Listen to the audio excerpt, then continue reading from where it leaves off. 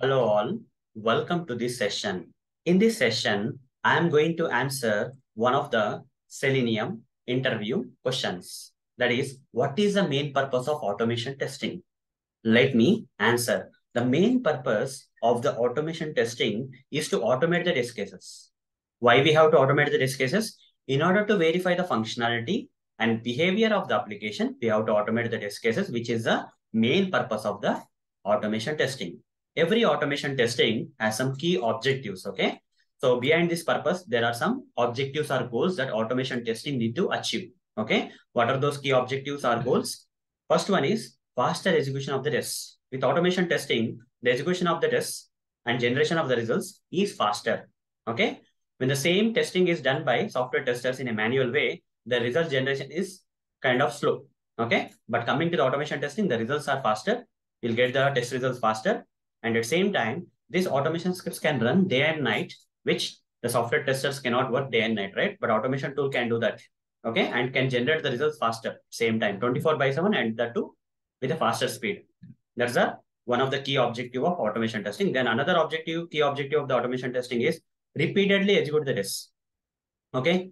If the same test cases need to run on every version of the software, for a small change in the software also, every test case of the application need to run. Okay. In that case, automation is the best one, because you have to write the automation script for that particular test only once and run it any number of times. Okay. For every version of the software, you can run the tests. Okay. There's another benefit or key objective of automation testing, key goal of the automation testing to repeatedly test.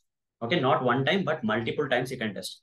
Increase the test coverage. Okay. With the help of automation testing, along with what software testers are performing in a manual way, testing the application in a manual way, if you attach this automation testing activities also, then together the coverage will be very high.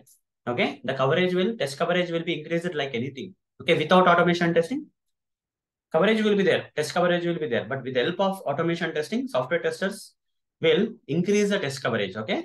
So software testing coverage, testing coverage will be increased with the help of automation testing. That is an added advantage, and improved test accuracy.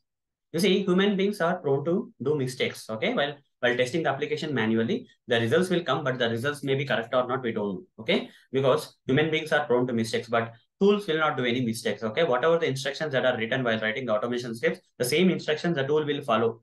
No matter 100 times you run, it will follow the instructions in a proper way. That's the reason the results which are being generated by the automation testing are very accurate. Okay. Then cost and time savings. See, cost wise, coming to the cost, you see, in the beginning, the investment for automation will be very high, but maybe after 1 year or 1.5 year, what happens is the fruits will come. Okay. Whatever the seeds you have planted while investing automation in the beginning days of the project, right? Those fruits will start after 1 or 1.5 year, and the fruits will come like anything, where return on investment will be very high, and the cost benefit will come. You don't need good number of resources. Okay. Limited number of resources which are exactly needed by project, you can put it. Other resources you can move to other project. Okay. The client don't have to pay huge money, because automation actually helps in reducing the cost over a period of time, not in short time, but in long term, automation is very good to generate to give good return on investment. Okay. And time saving, right? Since automation can do a lot of testing that testers cannot give so much of time, right? In limited time, if the tester has to complete some testing, that automation tool can do. And with the help of automation tool, the software tester can complete the task on time. Okay. Not only that, automation testing can save time by running the test in a parallel way.